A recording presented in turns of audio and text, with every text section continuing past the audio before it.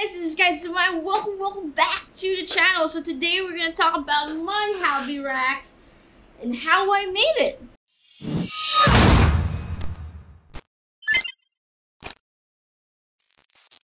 So of course it started by an idea. So I have so many wire meshes like this, and I decided, what if I could use this to store my hobby stuff or mount them on the wall, because I really want it on the wall instead of having like shelving or stuff, because it takes more space than actually just mounting it.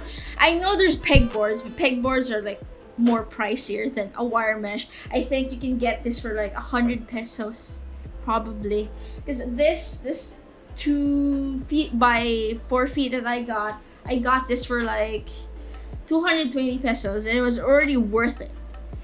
This big for only 220 pesos, so like I can even store so many things. So I decided to make some hooks and mounts. So I grabbed my calipers and started measuring.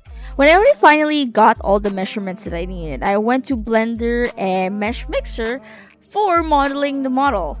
Well, it was actually very straightforward and easy, and then I decided to make some different kinds of latches so it would be easier to click upon the wire meshes. So I 3D printed this with my Ender 3 Pro on a 0.4 layer height with a 6mm nozzle. It only took 15 minutes and it was perfect. Before you start mounting your paints, make sure you remove the plastic ring underneath it that locks so it would mount well. Installing this is pretty easy. You just latch it into the wire mesh and there you go. And then just mount your paints, like as easy as that.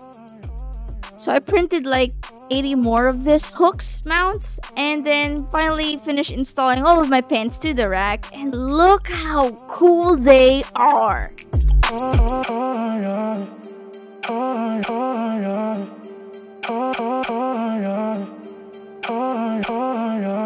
I hope you guys liked that video. The hooks will be available in my store for you guys if you want to have those hooks. It'll be a nice place to store your paints, and I highly recommend it. And this is Kaizen, guys, and thank you for watching.